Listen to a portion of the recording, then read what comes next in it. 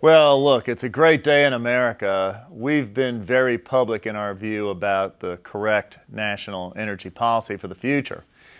And our view is it's got to include all the arrows in the quiver. That means nuclear, 21st century coal, gas, renewables, and energy efficiency.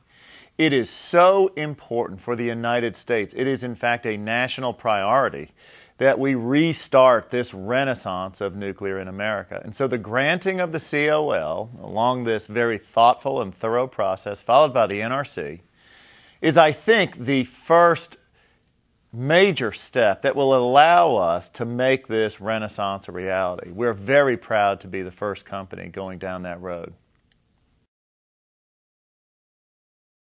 We felt that when we looked down the road, and you know that we're in one of these built-to-last industries, that our planning horizons are 40 to 60 years.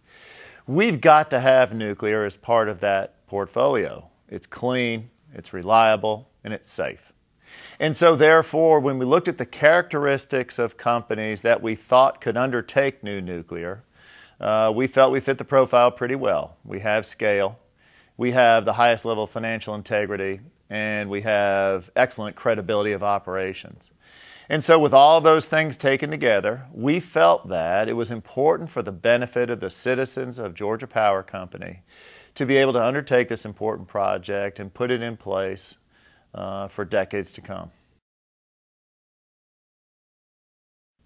Well, it's significant. If you look at the economic impact, we'll have, I guess at the peak of employment during construction, about 3,500 craft workers, about 4,000 to 5,000 people total dedicated to this project.